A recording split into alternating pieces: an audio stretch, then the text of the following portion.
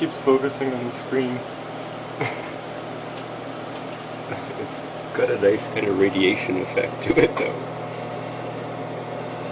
So if I get it close enough, it'll ignore the screen.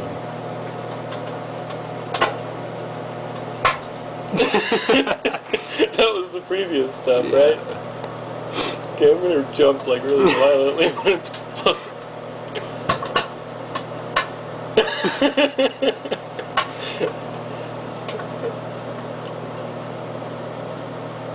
What if it doesn't? Was that it? I don't think so. I think it jumped a little bit.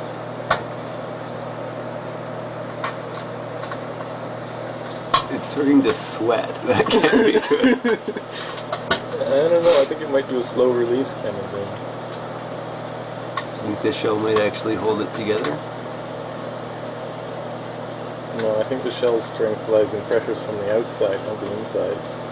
Otherwise chickens would have problems hatching. Man, it's really starting to sweat.